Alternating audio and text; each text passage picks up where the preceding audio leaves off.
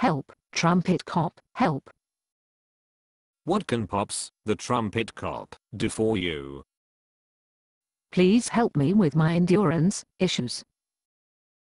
Endurance problems stem from wasting our strength, our compression, and our tongue position, or arch. Most people use these things all of the time. They use them in every register, and so when they need them, there is nothing left to use. But don't I need these for every note? No. The first day that you played, you did not use arch, compression, or breath support. You played the low notes without these things. As you learned to use arch and compression for higher notes, you did not remember to relax to play the low notes. This became the habit. Yes, I see. When we start the low notes with tension, then we have no muscles left to contract. When we start low notes with a higher tongue position, then we have no higher position to move to. When we start low notes with lip curl or compression, then we have nothing else to add. It seems so easy when you say it, Trumpet Cop.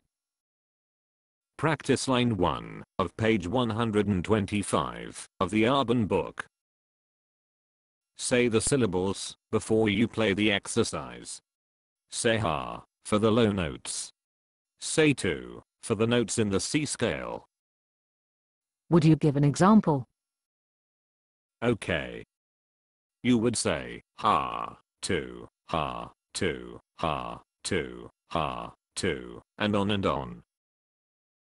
When the notes go higher, like to fourth line D, then you say T. When notes get above the stuff, you would say tis, tis, tis.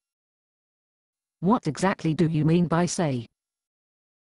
We say them to practice the tongue positions. But when we play, we tongue using those syllables. You can relax your facial muscles and use the syllables to make the embouchure movements to change notes. Save the compression and tension for notes above high C. Thank you, Mr. Trumpet Cop.